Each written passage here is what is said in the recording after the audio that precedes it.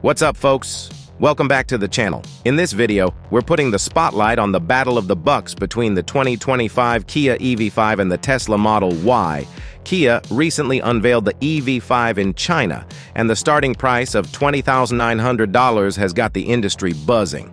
That's right, it's giving the Tesla Model Y a serious run for its money. Stay tuned as we break down the numbers and explore what each ride brings to the table at these price points. If you're ready for a pricing showdown, hit that like button, and let's get started.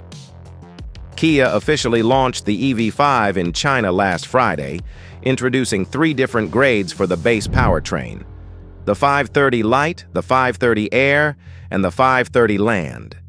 The entry-level model kicks things off at an impressive $20,900, while the mid-range option is priced at $22,300, and the flagship version starts at $24,400. These competitive prices make the EV5 an enticing option for electric vehicle enthusiasts.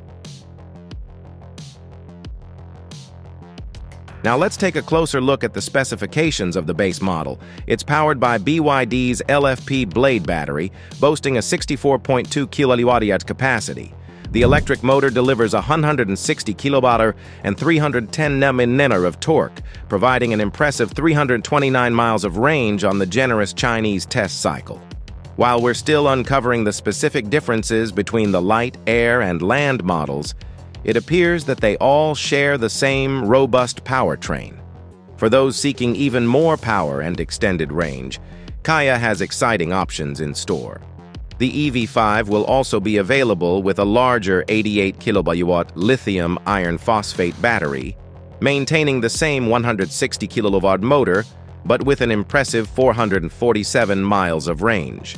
Additionally, there are rumors of a dual-motor powertrain featuring a 160 kWh front electric motor coupled with a 70 kWh rear motor, all powered by the same 88 kWh battery. Pricing details for these advanced variants are yet to be announced.